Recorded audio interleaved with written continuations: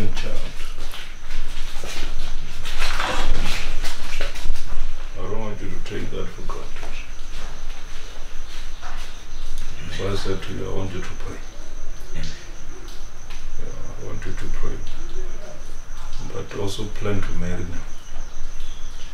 Yeah, that one is what I'm sure after this prayer, God will help you. Amen. Amen. To marry. Amen. But I also want to tell you, these people that are giving you problems where you're working, God will fight for you. Amen. Allow God to intervene.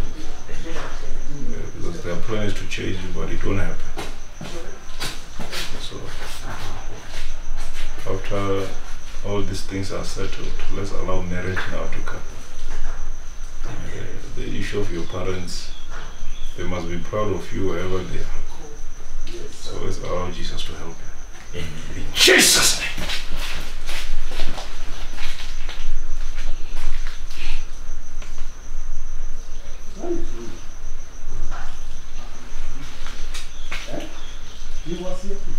Jesus' mighty name. Leave this man. Jesus' name. Your spiritual wife. Leave. Now. Now. Now. Now. Now. In the name of Jesus. Come on.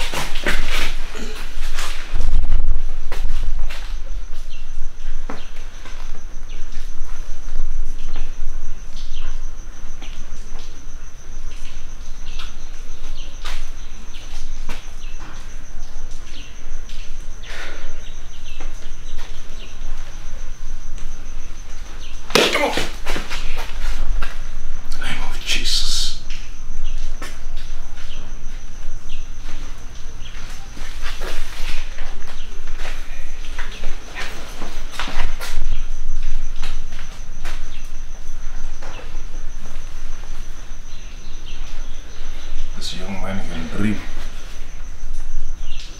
This young man can dream. Jesus' name.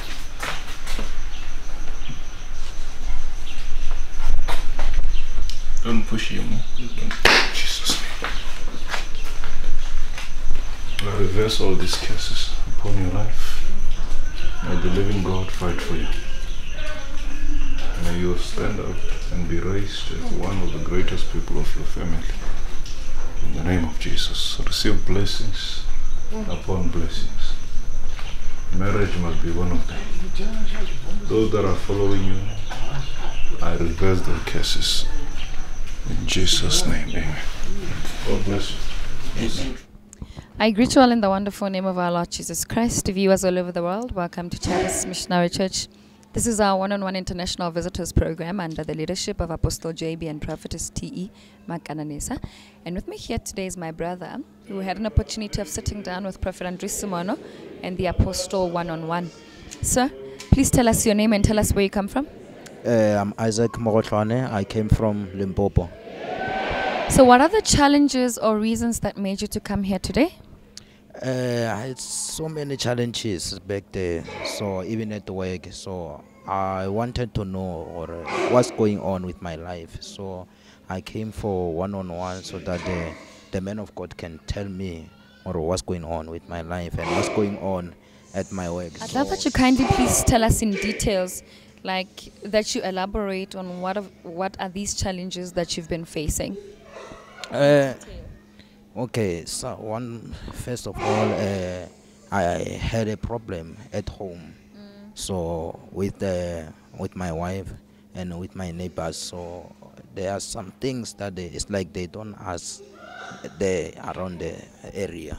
So and even my wife is like sometimes he's so confused, like she does not know what he want, and could always sometimes had fight. So I don't know what's going on. So and then the other thing is like there are some guys at work, so they are forming an alliance to take me out of the job of the work. So those are the things that make me to come for one-on-one. So, and I also wanted to know what God want me to do.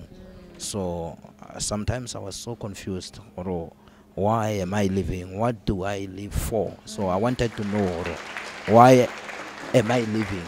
What God want me to do, you know. And how has these challenges that you mentioned been affecting you? Those things been affect me spiritually, especially my prayer life. So because I prayed, but sometimes I was feeling weak. Sometimes had some wet dream and bad dreams. So those are the challenges that I was having. So I wanted to know why are these dreams comes, because some are of my father's, my late father. So I wanted to know what's going on with it. So You had an opportunity of sitting down with Prophet Andres Semono one-on-one. Kindly please tell us what he said when he saw you, and please confirm it. okay, first of all, yes, I did had a one-on-one with Semono.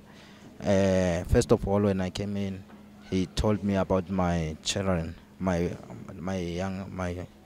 kid. So he asked me where he is, where is the mother, are we still together, and am I sending the money to them to support them? So I told him yes, I did support them, and we're still together. And he said he saw a confusion in my wife. So it's like sometimes he just actually, I don't know how to explain it, but he said my wife is sometimes he just got he have short temper. So I have to be careful. He said I have to be careful with that one. So, he also told me about my father. Then he asked me where is my father. Then I told him that he passed away. So he said the spirit of my father, the spirit that kills my father, is also after me. So I have to be prayerful so that that spirit may not come to me. So yeah, that's all. You said that the man of God also mentioned the short temper that your wife has. How has this affected your marriage? Yeah, it's by the grace of God, because sometimes God can give me the courage so to tolerate such thing, and to pray for her, because some of the things is what she has been through. So I understand why she's like that, because she's had because of her parents. She lost her both parents, and that thing affected her very badly. So I understand why sometimes she's that way. So she also needs that deliverance, but I believe God is going to help us. So you also had an opportunity of sitting down with the apostle one-on-one. What did he say when he saw you? In the name of Jesus.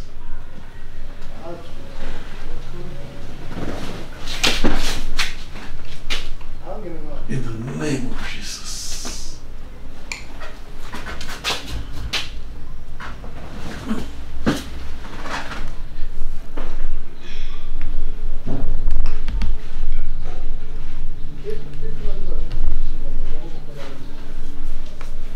You are blessed. Thank you, Jesus. Apostle came, actually he was confirming what the prophet Andres was saying yesterday. So he also confirmed that about my wife, the issue that my wife is having. So he said I must take care of her, and I must also be her father, since her parents are no longer. So yeah. So then he prayed for me that I must find money, finances. He prayed for me for breakthrough, for financial breakthrough.